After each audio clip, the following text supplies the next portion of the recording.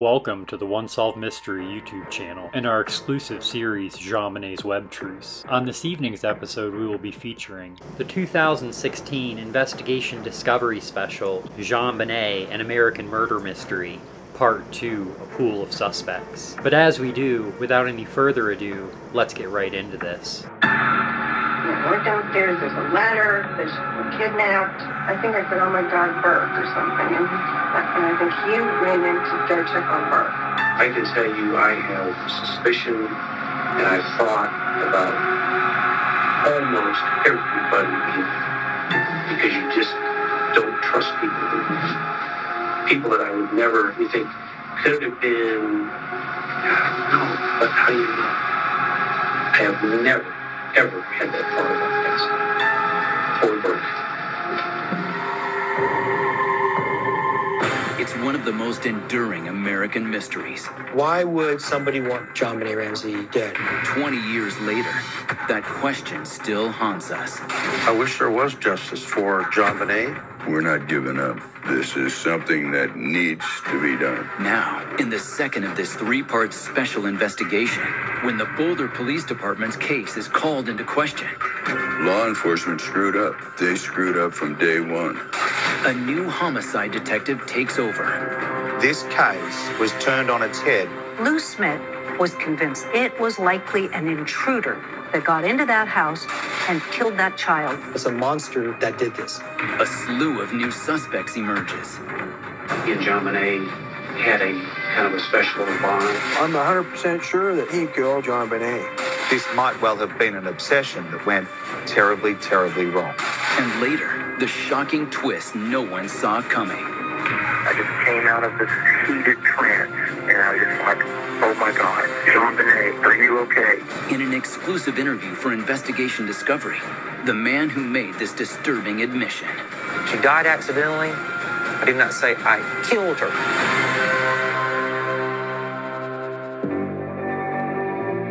There's a killer out there. This little girl that I had just seen was dead. Whoever did it was familiar with the family's daily routine. Their first suspects were John and Patsy Ramsey. Keep your baby close to you. It's a monster that did this. The Boulder Police Department wasn't prepared for this homicide or any homicide. We know this case is going to be solved. We know it. He fantasized about crushing a skull. Here is the largest unsolved crime in America. Oh my God! After JonBenet Ramsey was found brutally murdered in her home in Boulder, Colorado, police quickly hone in on their prime suspect. The interrogation tapes make it clear that they have zeroed in right on Patsy. I didn't do it. I did not kill my child. I didn't have a thing to do with it. They believe she snapped that night, that she is the one who did something horrible and then covered it up. The murder weapon, a garrote made with a paintbrush, belonged to Patsy. And the ransom note that had been left at the house seemingly matched her handwriting. Was that all too coincidental? In addition to Patsy and John Ramsey, there was one other person in the house that night, JonBenet's older brother, Burke. Does he know what happened? I'm Judith Phillips, friend of Patsy Ramsey.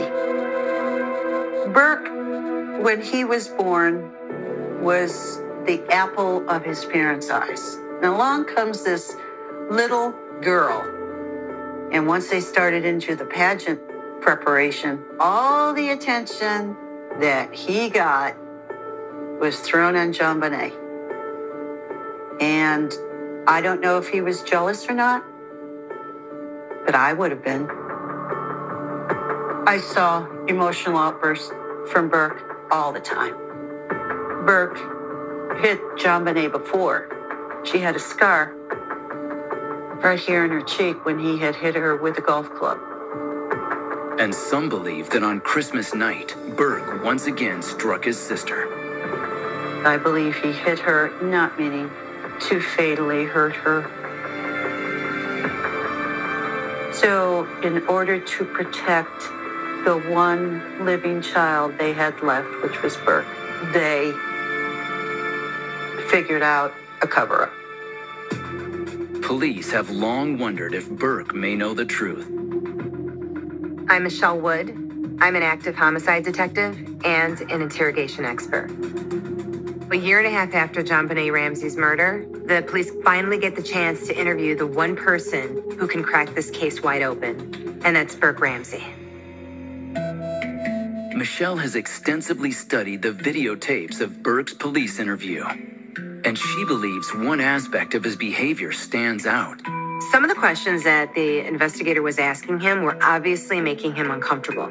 And the reason you can tell is his body language completely changed. At one point, he actually goes into a fetal position and kind of like covers himself up. At that point, I think he was uncomfortable, but I don't necessarily know if he was being deceptive. And when the detective asks Burke a couple questions, his response is, "Not that I recall." What's strange is the fact that his mom uses the exact same phrase during her interrogation. Not that I recall. No. Not that I recall. No. This suggests to me that Burke was coached, either by his parents or by a media coach. Despite Burke's lack of emotion and his awkwardness in different parts of the investigation, I do not believe that he is the person who is responsible for this crime. Burke might know that his parents had something to do with the murder, but he doesn't want to say something that'll end up sending his parents to jail. By the close of the interview, police are no closer to answering several nagging questions, but they still suspect that Patsy is the most likely killer. As the investigation grinds on, attention soon turns to the office working to build a case against the Ramseys. I'm Bo Dietl. I'm a retired New York City homicide detective. I was hired by the National Enquirer to follow the investigation. Alex Hunter, the district attorney at that time, was under enormous pressure. This was such a high-profile case, but he felt as though he really couldn't charge the Ramseys on this case. The reason why is that he discovers so many things that went awry, that had a domino effect from the very beginning of this investigation.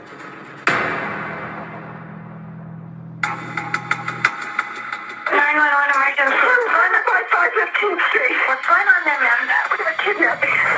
Hurry, please. Patsy calls 911, begs them to hurry. And then Patsy picks up the phone and starts calling friends. They start arriving to console them. Detectives start arriving. More friends keep coming, and this goes on for hours and hours and hours. That it's a Sunday social. I mean, the only thing missing is the ice cream. This is not good. There was absolutely no control. Zero. My name's Bob Whitson. I'm a retired sergeant with the Boulder Police Department. The main mistake I made was not removing the people from the house. At this point, every single room in that house is a crime scene. Yet the police detectives let people traipse in and out. That was a terrible lapse in judgment. You are introducing hair particles, DNA evidence, all that stuff into a scene. Patsy Ramsey and her friends were in the kitchen cleaning up. This is where the alleged kidnapper sat and wrote that 2.5-page note. That room should have been completely isolated, not allowed to be cleaned up. Then at that point, police officers leave Detective Linda Arndt alone at the crime scene. She should have never been put in that situation. That's a recipe for disaster. I was the supervisor. It was a mistake.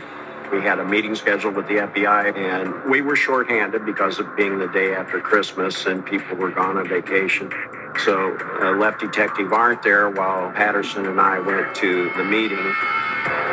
Detective Linda Arndt had no experience in missing persons cases, kidnapping, doesn't have a homicide background. Linda Arndt tells John Ramsey, go look for things out of the ordinary. You've allowed somebody who potentially could be a suspect to go search the home. Now that is just mind-blowing. What happens next is John Ramsey finds his little girl in that cellar. And he picks her up, and he takes her upstairs, and he places her in front of Linda Arndt and Patsy Ramsey. The fact that John removed JonBenet's body from the location it was found really hinders the case. You want to preserve the place, especially where a body is found. John Ramsey then puts a sheet over the body. The sheet further creates contamination issues because whatever is on the sheet now can get transferred to the body. This would be a textbook example of how not to conduct a homicide investigation. Law enforcement screwed up. They screwed up from day one. The Boulder Police Department really wasn't prepared for this homicide or any homicide. They were used to handling 1, maybe 2 homicides a year. Then, in March 1997, 3 months after JonBenet's murder, the district attorney makes a bold decision. Alex Hunter is frustrated with the Boulder Police Department. He wanted to bring in a detective who did have homicide experience. He brought in Lou Smith to conduct his own investigation. Lou Smith was a former homicide detective with the Colorado Springs Police Department. Lou Smith had a 30-year career. He arrested over 200 people, having approximately 100% conviction rate. Lou was a heck of a good investigator. Probably one of the top 3 or 4 in the state.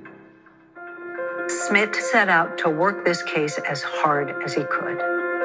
Lou is from the old school. Follow the evidence to where the evidence takes you.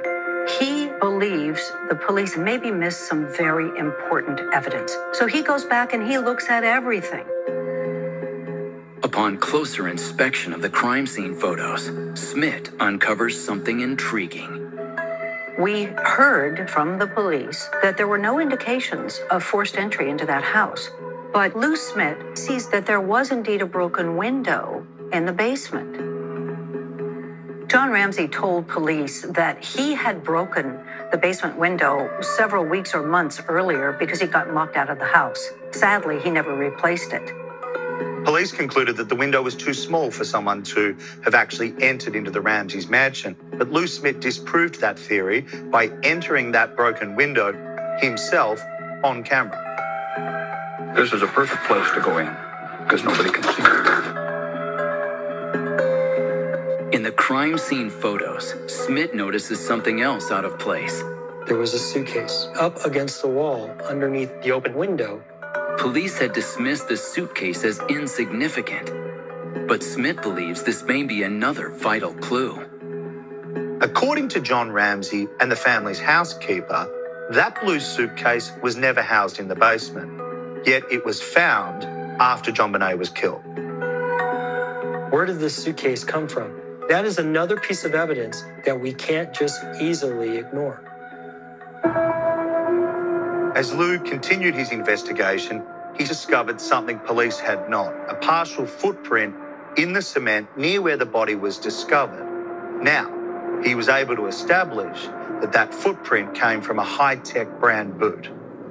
Inevitably, the first port of call is to establish whether anyone inside that house owned a high-tech brand boot. No one did. Patsy, no. John, no. So Smith concludes that that footprint must have come from someone outside the house. Upon analyzing the autopsy photos, Smith finds something even more alarming. There were some things that were very, very suspicious.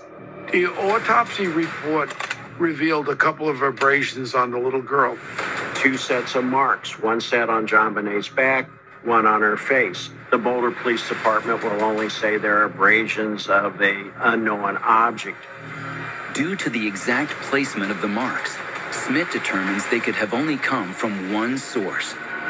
It was the theory of Smith that she was hit with a stun gun. A stun gun is used to immobilize someone and knock them out.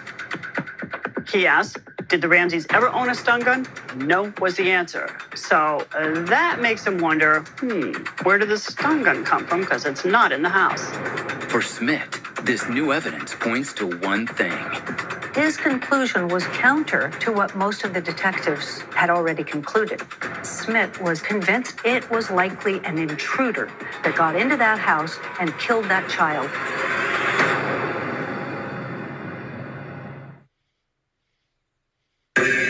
After discovering police missteps in the JonBenet Ramsey murder case, the Boulder District Attorney tasks legendary detective Lou Smith to conduct his own investigation. As Lou Smith continued his investigation, he seemingly was uncovering missteps that the police had overlooked and concluded that an intruder completed this heinous and hideous crime.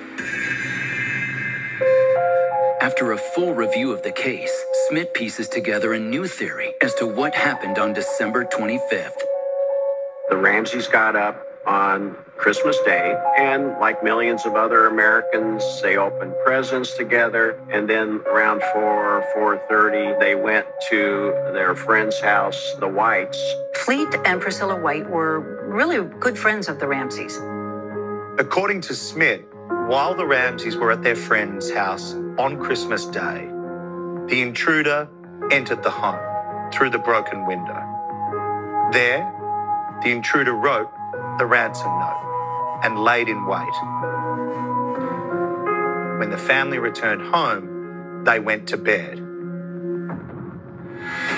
It's then suggested that the intruder entered JonBenet's bedroom, used the stun gun to subdue her, and then carry her to the basement.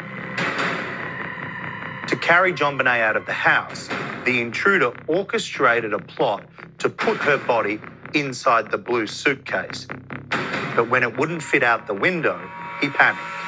He sexually assaulted her and hit her across the head with a blunt object, causing her to die. The intruder then escaped the home with the stun gun through the broken window. Furthermore, Smith believes that the rope found around JonBenet's neck offers insight into the killer's identity. A garrote is typically some sort of a stick or solid object that's used in conjunction with a cord to tighten a noose around the neck of the victim. If you look at the sexual assault, you look at the garrote, it bleeds of somebody who is involved in some type of sexual deviance, primarily maybe some type of pedophile. Smith believes that the profile of a violent and sadistic killer rules out the Boulder Police Department's prime suspect. I've been an investigator for the Ramsey family for the last 18 years. I was brought on to assist Lou Smith to determine whether or not there was sufficient evidence to support that the Ramseys did it. I've dissected this case forwards and backwards, that I can say with absolute certainty that John or Patsy Ramsey had nothing to do with the murder of their daughter.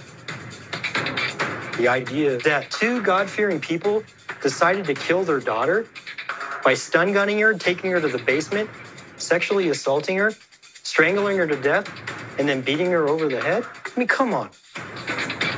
If Smith's theory is correct, the Ramseys have been telling the truth all along. If anyone knows anything, please help us. For the safety of all the children, we have to find out who did this. Smith believes that JonBenet's status in the pageant community may have unwittingly made her a target. JonBenet was a pedophile's dream come true. The brutality of the killing showed me that this man is a sadistic pedophile. I believe he brought her down to the farthest, deepest part of that basement and did very brutal things to her. Roughly a year into Smith's investigation, critical new evidence comes to light that further supports his intruder theory.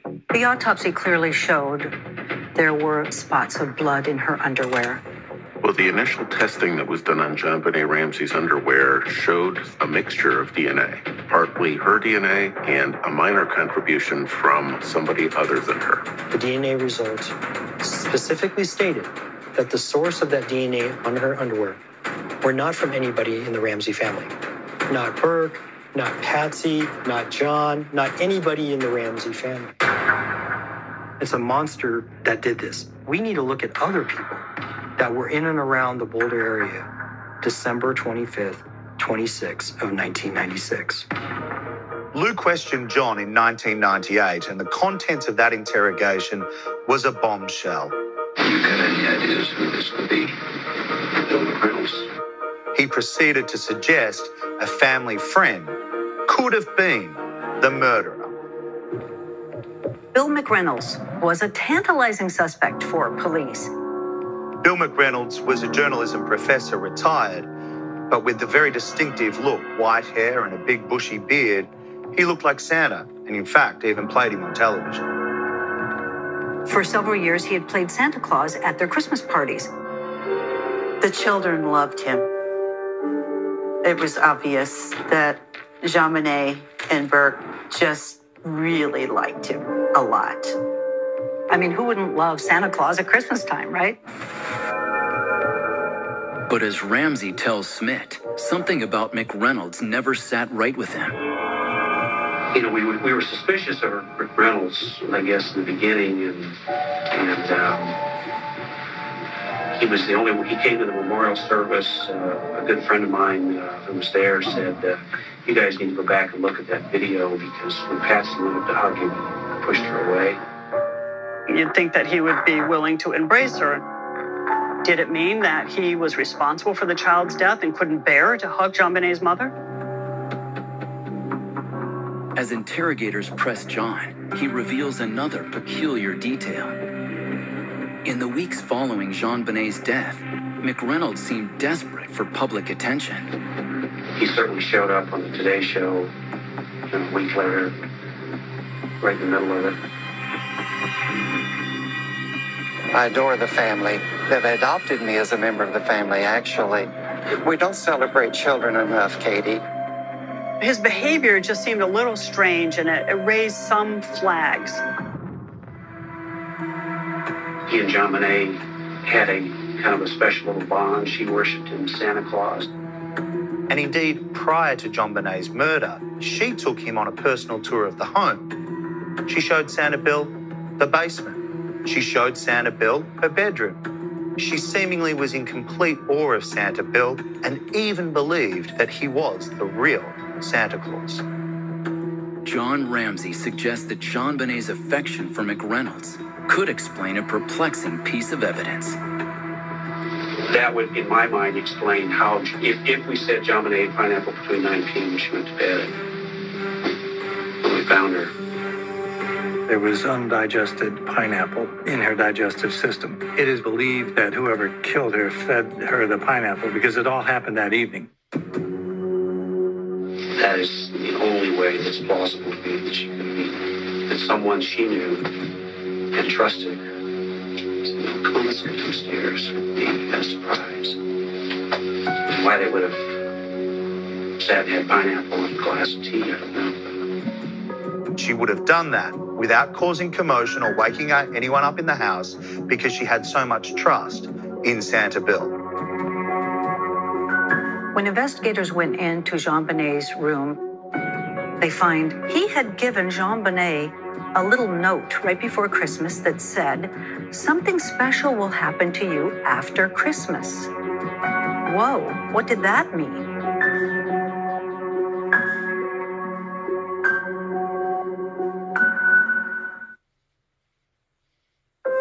John and Patsy Ramsey always claimed an intruder killed their daughter, 6-year-old JonBenet. But is it possible that the Ramseys actually knew the killer? For several years, Bill McReynolds played Santa Claus at their Christmas parties. He was a beloved figure, a fixture at the home of the Ramseys, but it soon was established that Santa had a deep and dark, sinister past. They looked more deeply into McReynolds' background and discovered, as a bizarre side note in this bizarre story, that his daughter and another little friend had been kidnapped and one of the young girls molested by a sexual predator. The perpetrator was never found. That crime, 22 years to the date, before JonBenet Ramsey's murder. That's not all. In addition, they find out that McReynolds' wife, she wrote a major play about a young girl who was tortured and murdered in her own basement. Investigators become convinced that they're dealing with something more than just crazy coincidences. Police zeroed in on Bill as a prime suspect, and he's brought in for an interrogation. They know that he played Santa Claus for the Ramseys. They know he knew JonBenet and the layout of the house. What they need to know is if he was in that house that night. He says that he was having dinner on Christmas night with his family about an hour and a half away from the Ramseys' mansion, and that he slept through the night uninterrupted. Investigators consult with McReynolds' family, and his alibi checks out. But they also discover something new.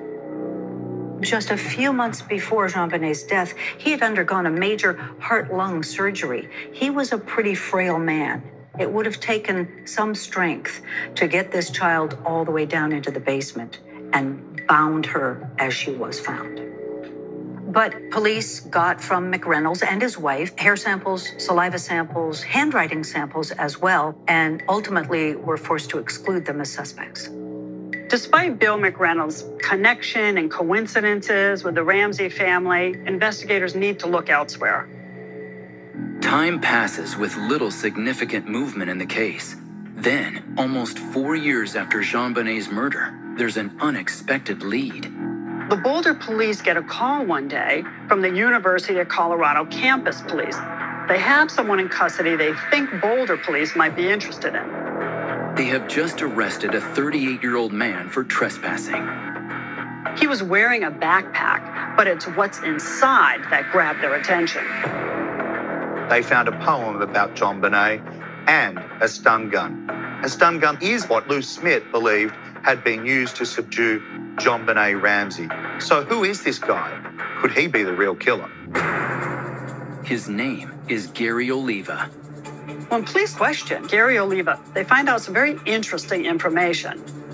He was a convicted child sex offender in Oregon, where he molested a young girl. He also served time in prison because he attempted to strangle his own mother with a telephone cord.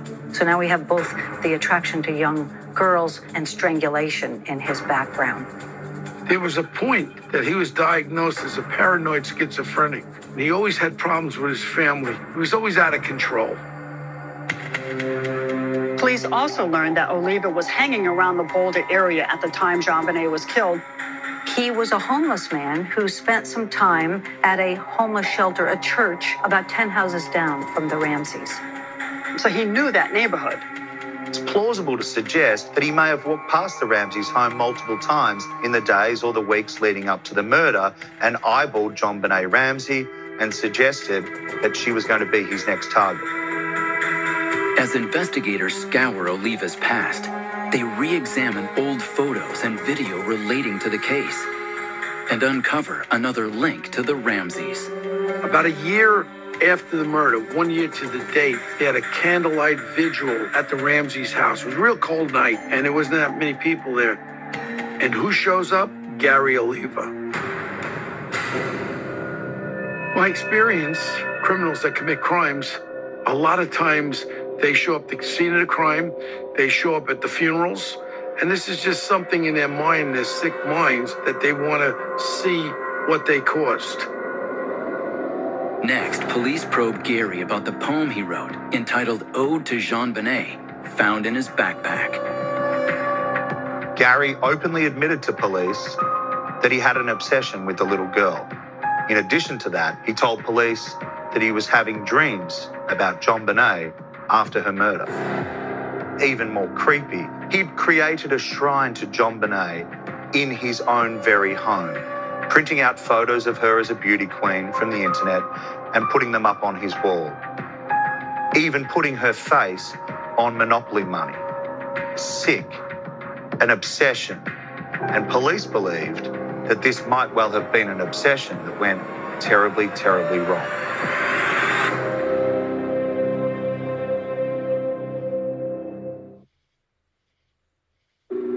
When 38-year-old drifter Gary Oliva is arrested for trespassing. The stun gun and poem to JonBenet Ramsey found in his backpack make him a prime suspect.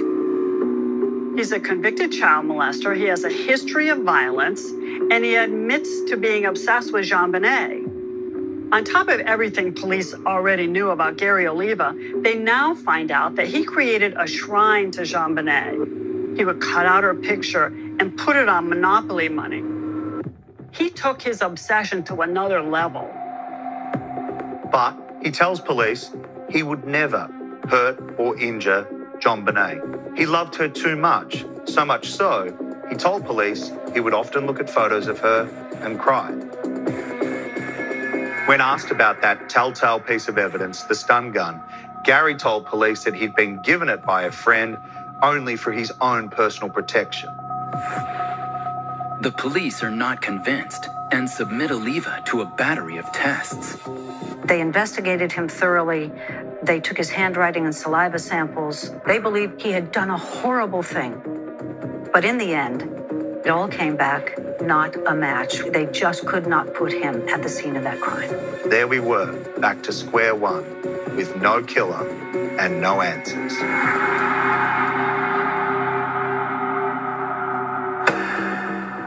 Then, a seemingly unrelated crime leads to a new suspect.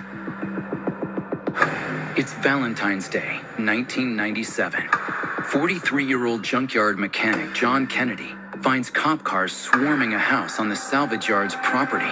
So I pull up and I walk over to the cop. I said, "What's going on here?" And he said, "Well, there's been a death in the family." John discovers that the person inside is his longtime friend, 26-year-old Michael Helgoth. I met Michael Helgoth at the junkyard. He was one of the three brothers that owned the junkyard.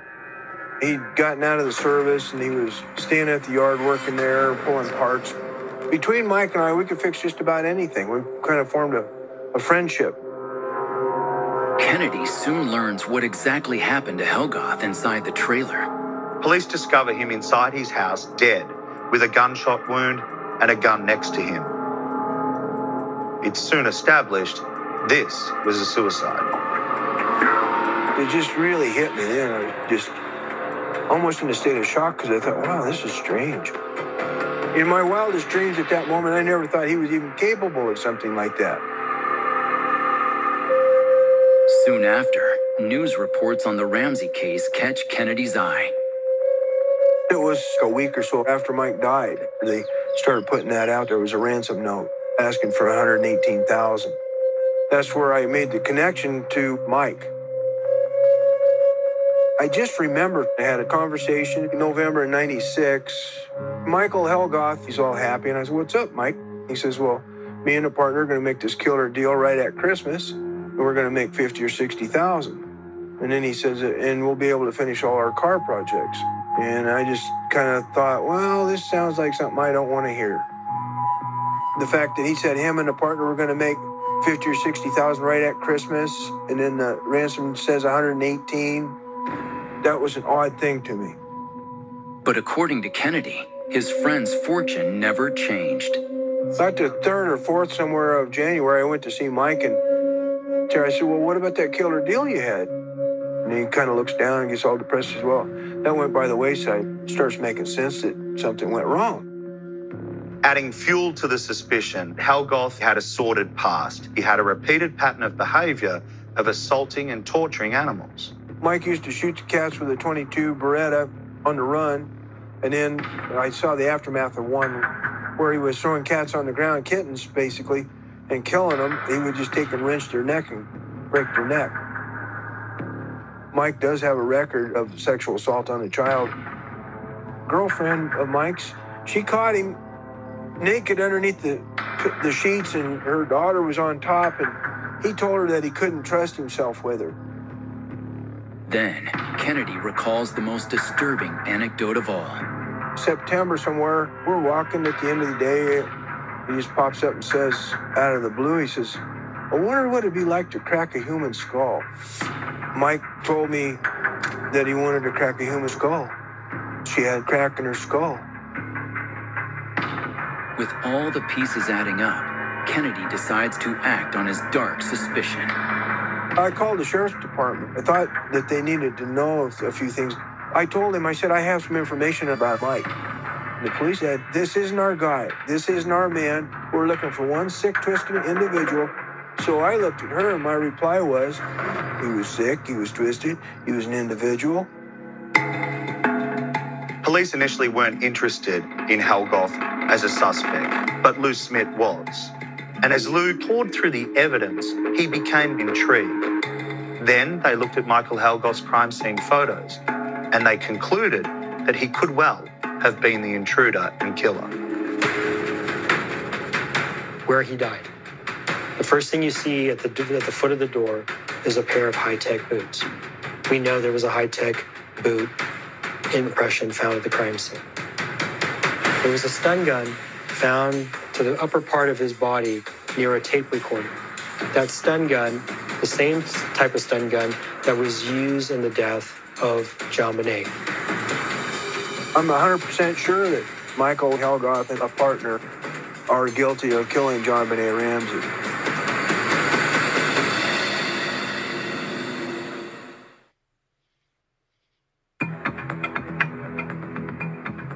John Kennedy is convinced that his recently deceased friend Michael Helgoth took a secret to his grave. Michael Landon Helgoth and a partner are guilty of killing JonBenet Ramsey. The fact that he wanted to crack a human skull, she had a crack in her skull. The fact that there was a boot print from a high-tech boot, he had high-tech boots. The fact that he said him and a partner were going to make $50,000 or $60,000 right at Christmas, and then the ransom says 118. Also next to his body, they find a stun gun. This looks very promising to them. While the Boulder police don't seem to consider Helgoth a viable suspect, District Attorney Investigator Lou Smith thinks that Helgoth may be the intruder he's been looking for. Lou Smith believed that Helgoth and his business partner entered into the home and tried to abduct JonBenet Ramsey for the ransom. The stun gun is used, but things go horribly wrong, and she's accidentally killed. As Smith continues to study Helgoth's case, he begins to wonder about the circumstances surrounding his death. There was a picture taken of a pillowcase that had a bullet hole through the pillowcase. Now think about this. This guy lives by himself. Why would he care who hears a bullet going out of a gun? They discover that Helgoth is right-handed. The shot that took his life came from the left. The bullet traveled in an upward direction, and it didn't perforate, it didn't exit his body. It simply stayed lodged in his body. That doesn't sound like suicide. That sounds like a murder. Well, basically, I think somebody was in the house and shot Mike on that night and exited. So the question is, why? Why would somebody want Michael Helgoth dead? I believe Mike was murdered by his partner for the simple fact that Mike was going to rat him out, and the other individual or individuals didn't want to take the rap for this crime. With their theory fully formed, Smith and his team are convinced that Helgoth is the killer. But police think the evidence is lacking. Despite this tantalizing suspect, police say his DNA didn't match. Undeterred, Smith and his team press police to test Helgoth's boots against the footprint found in the Ramsey's basement. The boots, we were told, did not match. Consequently, we tried to find out why, and we never could get an answer from the Boulder Police Department. And they would not give me a reason that it didn't match. They just kept saying, well, it doesn't match. It doesn't match. Unfortunately, we had a very poor working relationship with Boulder Police Department.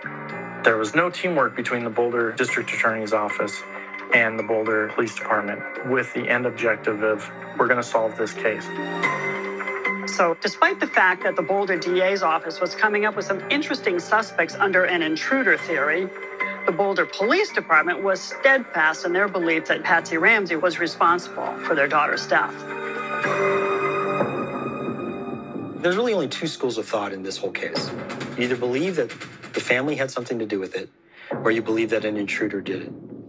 In the midst of this heated public debate, Lou Smith resigns from the DA's investigative team. Lou feared that John and Patsy were going to be convicted and locked up for the rest of their lives, and he couldn't take it, and therefore distanced himself and quit the case. 2 years had gone by, and there was no resolution to this case. Now, the DA was under even more immense pressure. Then, in August of 1998, a surprising statement is released to the press. The district attorney elects to convene a grand jury investigation. The grand jury's goal: to determine if there's enough evidence to bring criminal charges against any of the suspects involved. There was intense interest in this grand jury, and there was an expectation by the public that someone was going to be charged with JonBenet's death, and that someone was probably going to be Patsy or someone in the Ramsey household. On September 15th, 1998, the grand jury sessions begin. They examine over 30,000 exhibits of evidence. What happens next behind closed doors will determine the fate of the Ramseys.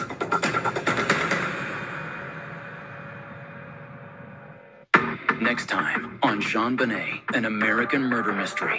Everybody wanted this case solved. Was it this wealthy couple who did it, or was there a murderer on the loose? In a shocking twist, a bizarre recluse is thrust into the spotlight. He calls himself Daxus. Daxus said some very disturbing things. He says he was having sex with this child. So I just kept telling her that she was a good little girl and that I loved her. Here is a guy who has confessed to murdering the little beauty queen, the largest unsolved crime in America. In an exclusive interview, we meet this infamous figure. I was with her when she died. I did not say I killed her. Reveal new insights into critical pieces of evidence. The DNA test results should not be what this case hangs on. I think it would be a mistake to rule anybody, even John Mark Carr, out as a possible suspect in JonBenet's murder. And share allegations from inside the office that controls the case. You either keep your mouth shut about this case or you fall in line. But that concludes this evening's program on the Unsolved Mystery YouTube channel. If you are enjoying the programming, please leave a comment below and consider hitting the like, subscribe, and notification bell so that you can be notified when new videos drop. And I hope to see some of you next Sunday at 7 p.m. Eastern Standard Time for our next regularly scheduled programming.